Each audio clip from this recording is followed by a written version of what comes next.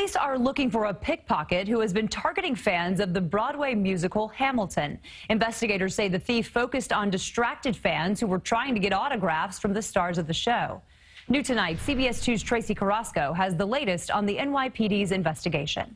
The NYPD looking for this woman, seen on surveillance video, wanted for allegedly pickpocketing theater goers as they waited for the performers of the Broadway hit play Hamilton outside the stage door of the Richard Rogers Theater on West 46th Street.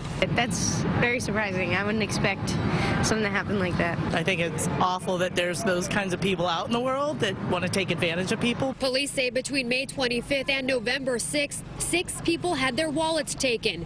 The woman seen in these pictures used the victim's credit cards to purchase $2,200 worth of goods from Macy's, Junior's Restaurant, Rite Aid, Target, Designer Shoe Warehouse, Burlington Coat Factory, and Duane Reade.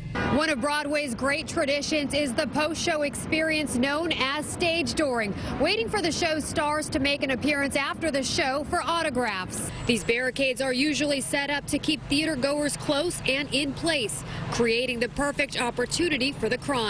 There's so much clutter, especially for a long-awaited show, that you wouldn't even notice when somebody grazes up on you. And then it's just a reminder to always check your personal belongings. Have you ever waited outside of a show like that? Not at a stage door, no, but you have to wait in line to get in, and yeah, people are bumping into you trying to get by on the sidewalk, so I would think it's very easy for a pickpocket to happen. The suspect is a black female with black hair and glasses, last seen wearing a black jacket, gray sweater, black pants, and a gray scarf.